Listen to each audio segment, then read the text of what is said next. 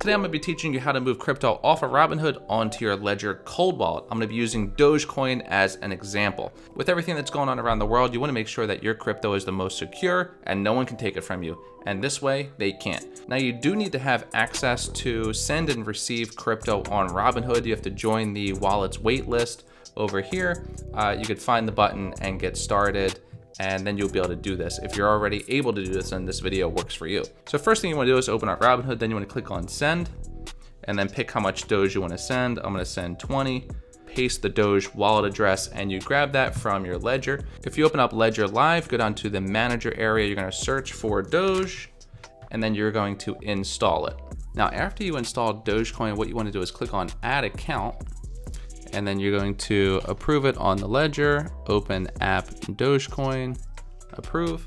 You're going to create an account and name it, and then hit add account. So after that's done, you go to receive, and then we're going to do the drop down and pick Dogecoin, hit continue, and then we are going to open app Dogecoin on your Ledger. So I'm going to copy the wallet address, and then I'm going to paste it into Robinhood. Hit review. So we're gonna send a total of 20 Doge. Network fee is only 0.02 Doge. I don't even know what that is. It's like under a penny probably. And then we're gonna hit submit.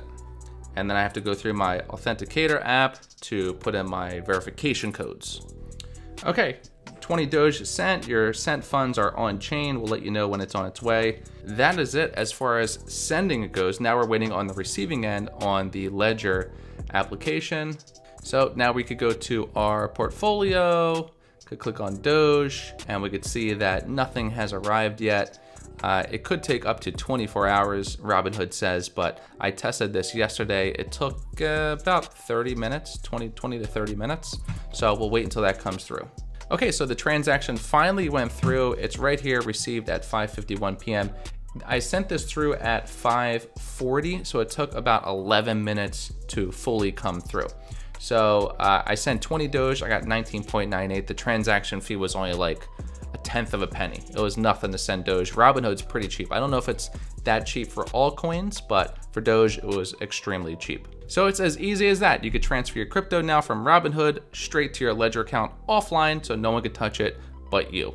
That's it. Thanks for watching. If you want to see more of these videos, if you want to see me do tutorials on other crypto coins on Robinhood or on Coinbase, bringing them offline, because that's going to become a very hot topic this year, leave it in the comments, hit the thumb up. Also, when you hit that subscribe, it's going to get you a little bit closer to retiring young.